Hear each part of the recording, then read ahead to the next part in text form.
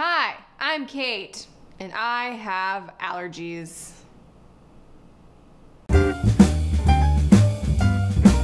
Hey guys, so if you saw last week's video, you know that I'm gonna start tackling a little bit more easier recipes with fewer ingredients, some go-to really good basics for breakfast, lunch, and dinner. And the first one I'm gonna make is this, I don't really have a name for it, but one pan meal. All you're gonna need for it, the oven is preheated.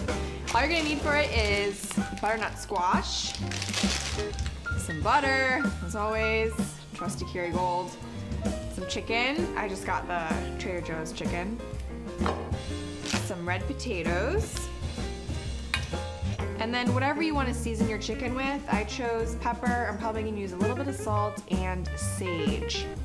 I would really recommend sage. The sage is key on the chicken. And some Reynolds for an easy cleanup. Let's get started.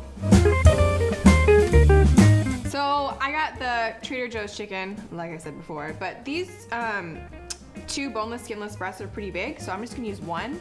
And I would make it 2 serving sizes and then just serve it with a salad. So this chicken could last you more than one meal for 2.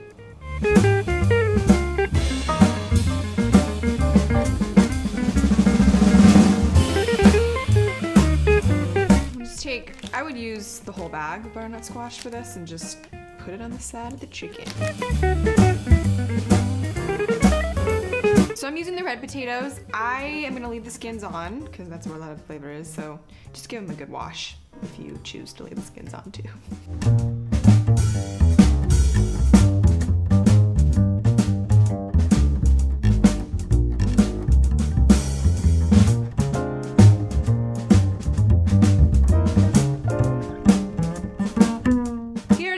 About to go into the oven. It's preheated to 400 degrees.